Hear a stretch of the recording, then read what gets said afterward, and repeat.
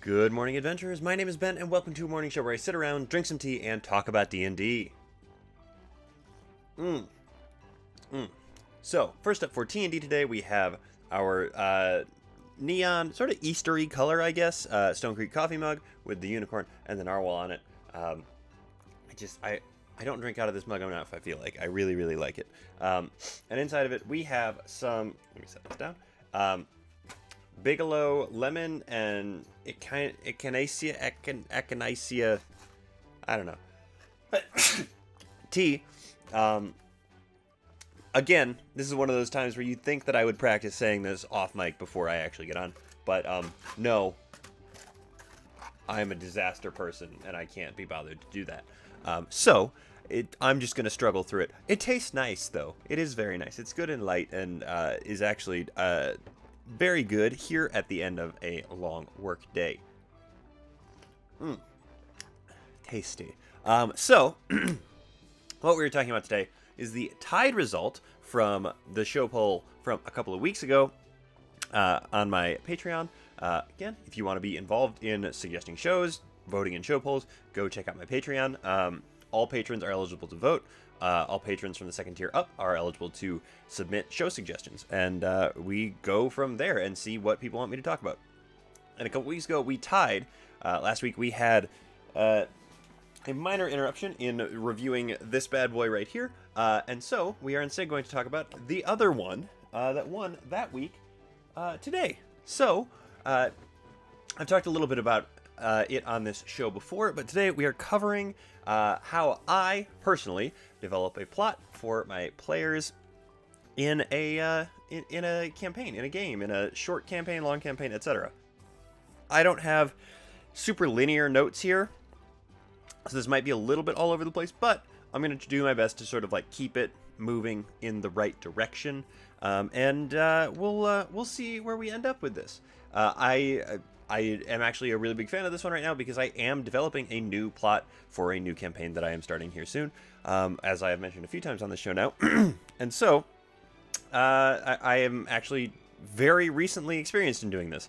I've obviously done it before too because I've run other campaigns, but I've literally just been doing this right now. I looked at my wrist where I don't have a watch to see what time it was. Let's talk about it a little bit. I have a very specific way that I develop plots, I think it's kind of universal, not universal, I think it's kind of widespread, but there's one part of it that I think I do more specifically than maybe other people do. So, first things first, there are two kind of pillars to my development of a campaign plot.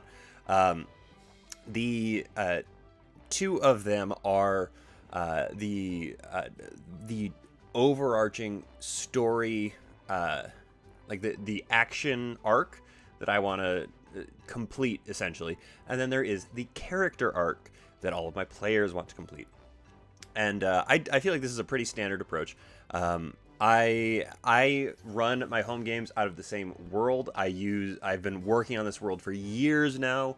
I've put a lot of time and effort and love into it, and I'm a big fan of where it's at right now, and so I use that world to build all of my campaigns out of, which means that I have built this fairly, open world that covers a lot of different bases, with the intention of being able to use it for multiple different campaigns with different themes and stuff like that. Within this world, I have various histories and plot points and stuff like that that can be picked up, and I'll kind of like skim around and see what I want to do. For me, in particular, I get a lot of my inspiration for when I'm developing a plot from very specific things and how I think they would interact with different parts of my world. So, my players don't necessarily know this yet, and I don't know that any of them in this other campaign consume this show, but I came up with the idea for their first little arc here, more like the introductory chapter, when I painted this little guy in the very first episode of Sunday Brunch. That's what my show is called. Jesus. This is a Pickpocket cat. I love him very much. He is adorable, and I would die for him. But I came up with what I want to do for their intro arc when I painted this guy. And then I extrapolated from there to a bunch of different other stuff.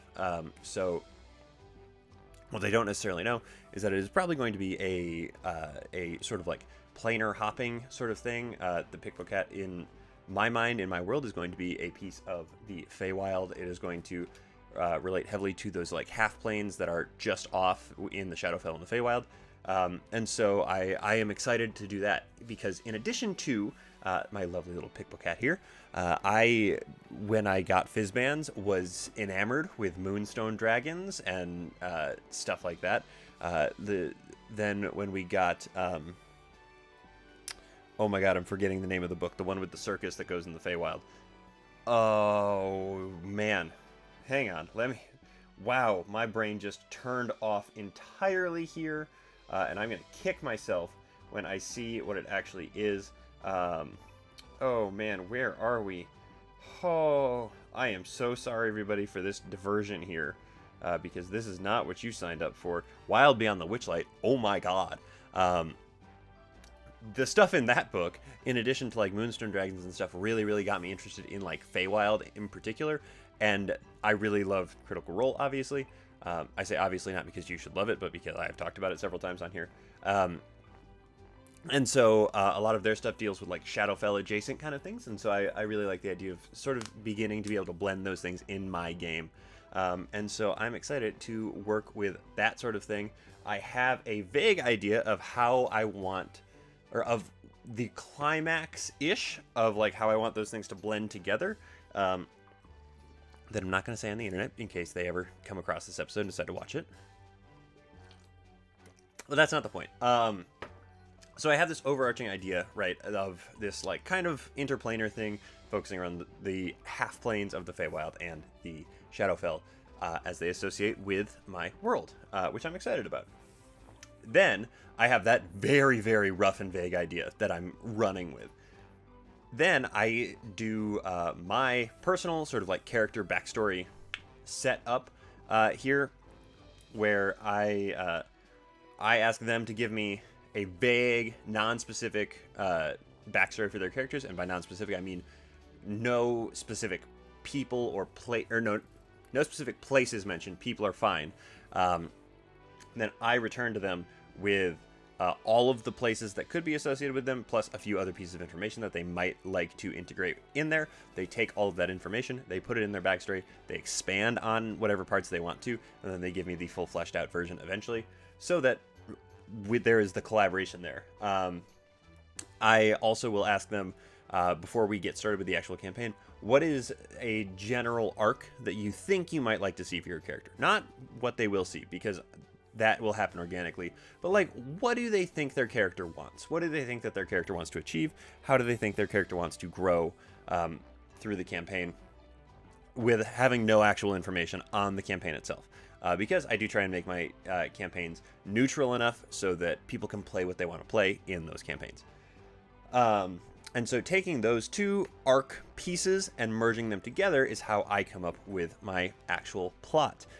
If there is a character that is playing a cleric or somebody who is intimately tied together with a deity in some way, cleric is just sort of the default for that. I do my best to make that deity a more prevalent part of the campaign. It will help inform some of the like major things that are going on in my home game that's been running for a few years now. Most of them are associated with some god of some kind. They're like specialty weapons, their legacy weapons have all been created by these gods 1,000 some years ago and given to them, and so they are communicating with them on that level, but not necessarily on like the grander scale of like being devoted to them. So it's kind of like a whole thing, and the gods will play a role if the characters want them to, or if the overarching plot asks them to, but I won't force the characters into being these religious entities just because the overarching plot says, hey, we need gods. Because that's not fun for the characters, and that's not what they want to do.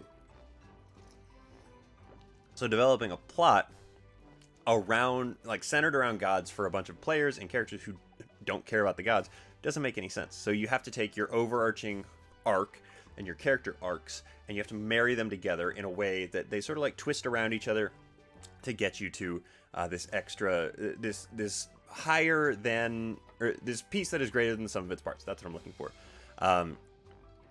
The two characters that I've been given already from the of the three players, one of them is playing a Horizon Walker Ranger, which fits perfectly with the planar thing. I haven't told him about that at all, and he picked that one on his own. I'm so excited. I love Horizon Walker so much. And another one is playing a Bard who made a deal to be better at magic, and so there's so much that I can work with that. So I'm very excited to get to merge those into this idea that connects the Feywild and the Shadowfell together. Seems like a pretty solid start, right? And so, as I then go forward from having these two base pieces of information and like building it out, extrapolating it out, I oftentimes, depending on how long the campaign is going to run, because I will sit down with my players and I will say, okay, how far do you want this campaign to go? Do you want to go, like, do you want it to be kind of shorter? Do you want it to be like, do you want it to get to high levels but stay mid-length or short? Do you want it to get to high levels but be long? Do you want it to get to like mid-ish, high-ish levels but be very long? Like that kind of thing. My home game that I've been running for a few years, it is going to be a level 1 to level 20 campaign. They're level 16 right now. We are very close to the end. And this game, we haven't talked about yet because we haven't sat down for our session 0 yet. I've just sent them welcome packet information and they've begun to develop their characters. I spread my session 0 out over a bunch of different things. Like they've done their RPG consent forms and all that stuff already, so that we have that. But when we get to the table together, we'll actually sit down and we'll review it and we'll talk about it and, you know, a whole thing. I forgot where I started with this. Oh, yes. I will figure out how long they want the game to be, and then I will plot out from there.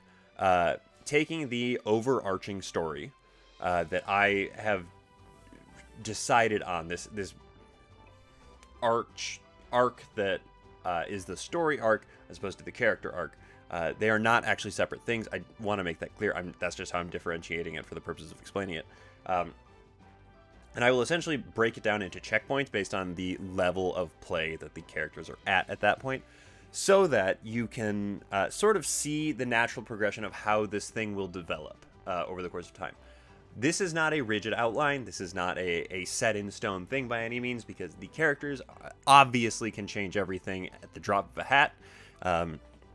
They can get lucky and find a deck of many things and turn the world into a watermelon, and everybody would be killed immediately, or something like that. Like, stuff happens. It's D&D. That's kind of the point. But when I have this like framework structure, so if I have a level 1 to 20 campaign, I won't necessarily break it down into just 4 sections. I might break it down into like 5, 10. They don't have to be equal parts, so like 7 or something like that, maybe just like different acts essentially that they will go through. And I will write in story beats that relate to their character arcs in there, like how their individual backstories and their individual characters will relate to those different pieces of the puzzle as they go forward. This does create a relatively linear feeling when you look at it on a piece of paper, because it is literally a timeline. But when you actually sit down to play the game, your story arc beats you can treat as timed events, essentially, where if the players do not interject in any way, this is how this timeline will progress, and then you will adjust it based on how the players actually interact with it. So developing a plot and developing a storyline is not something that you can do heavily ahead of time if you want to run a truly open world game, which is what I try to do. But what you can do is you can set up a timeline for how things are going to go. And in doing that, you can then give yourself, you know, like the basic beats that go out. And from there, you can sort of plot out, okay, if they don't interrupt anything that's going on here, these are the clues that they can find to lead up to it to try and prevent this thing from happening, or to try and interject themselves into what is going on here. And you can sort of like lay the breadcrumbs starting very early then, because you know what you are working towards. So for me, I look for an end goal. And then the character development is, to me, almost more important than the overarching plot. And I will spend a lot of time trying to resolve character things, regardless of what the overall story was originally planned to be. If somebody hands me something and is like, oh, I don't know, my dad is an evil deity, you're like, okay, sounds good, here we go. And you sort of back burner all of your stuff, and you make them a focus of a chapter of the story so that they can resolve the stuff that they are doing. Because ultimately, they want to resolve their character arcs in such a way that is satisfying to them, but they also want to feel like massive heroes, so you try and give them that as well. So to bring it all the way back to the beginning, I build my story, my plots, on two main pillars. That is the character pillar, and that is the story, quote-unquote, arc pillar. And I base my story arc pillar on very specific things usually. I will find something that I like, I will fixate on it, and I will run with it. That is how I ended up with this new campaign idea that I've got going here. I fixated on this little guy right here, the Pikpacat, and I fixated on Moonstone Dragons, and now here we are. That is honestly how I got to this point. I started looking at it and I went, man, wouldn't it be cool if, and then the idea is just like sprayed out of my brain. And there's been a ton of really bad ones. I've pruned down this idea bush a lot, but I'm excited for where it has turned and headed into. But for me, it starts from a single point of information, and then it spreads from there. It doesn't necessarily need to do that for you. You can find a different way to do it, but that is how my brain works, and that is how I process that. All of that is to say there's no one good way or no one proper way to develop a plot for your game, other than to be flexible and be willing to change a bunch of stuff as the players give you stuff to work with, because you are trying to tell a character-driven story. If you're not trying to tell a character-driven story, doesn't matter. Like, their characters are literally just pawns in the game then.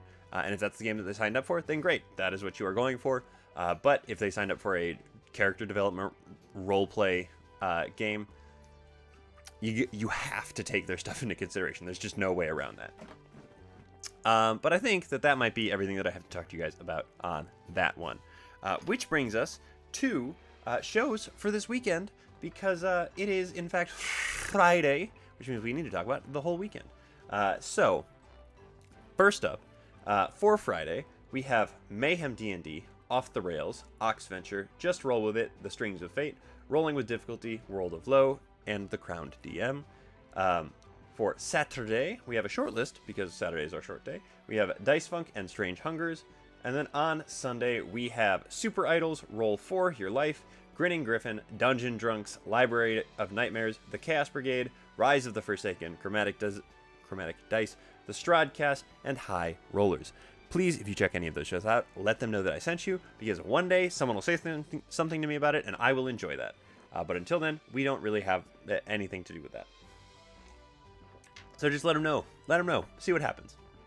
Anyway, thank you guys so much for making me part of your morning routine. I really do appreciate it. And thank you so much in particular to my patrons. You guys are the ones that make this show possible. If you're interested in becoming a patron and getting to contribute ideas and your voice to episodes like this, check out my Patreon. There's a link to it in the description of this episode. Yeah, that's everything. With all that said, have a lovely, lovely weekend, all of you wonderful little dice goblins. And don't forget, drink tea, play D&D, and keep on rolling.